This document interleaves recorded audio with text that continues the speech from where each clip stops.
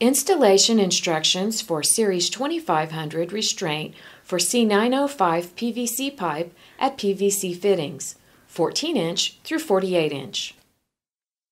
Step 1.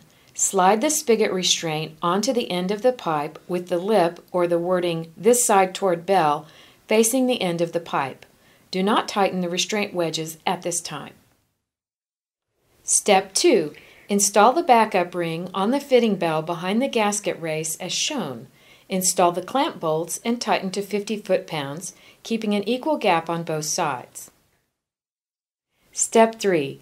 Assemble the joint according to the manufacturer's instructions. Step 4. Install the thrust bolts. Thread a nut onto each bolt until there are several threads showing. Step 5.